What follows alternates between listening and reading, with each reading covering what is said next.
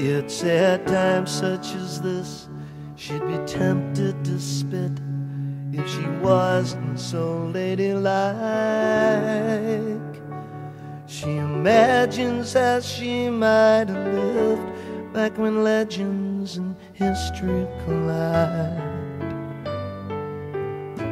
So she looks to her prince, finding senses so charmingly slumped at her side. Those days are recalled on the gallery wall, and she's waiting for passion or humor to strike. What shall we do? What shall we do with all this useless beauty? All this useless beauty.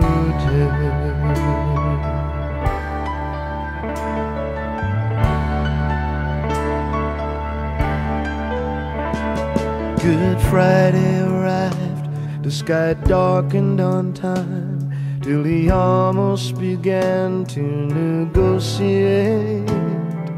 She held his head like a baby and said, "It's okay if you cry."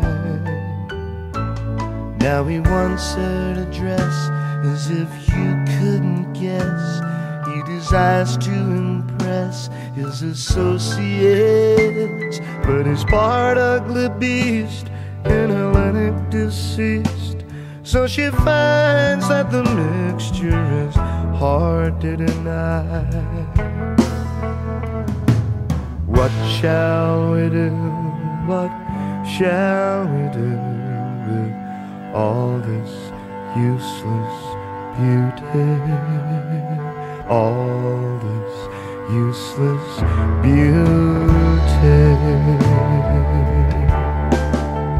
She won't practice the looks from the great tragic books, double A to disgrace to face celluloid. It won't even make sense, but you can't bet if she isn't a sweetheart, a plaything, a pet. The film turns her into an unveiled threat.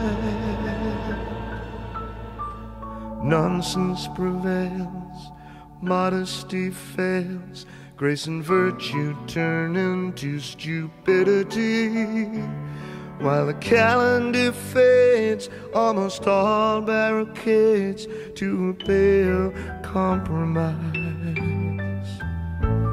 And our leaders have feasts on the backsides of beasts.